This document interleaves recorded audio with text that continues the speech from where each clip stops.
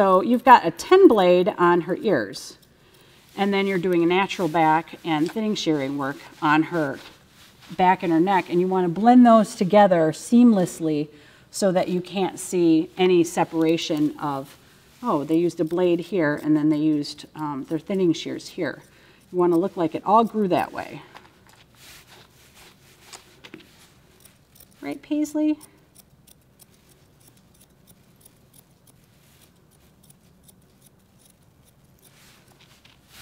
So as you can see, I use my slicker brush quite a bit to get that extra hair off of there so it's not in the way, so I can really see what I'm doing.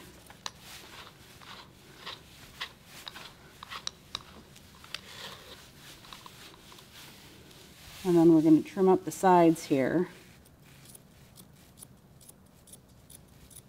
and blend that back.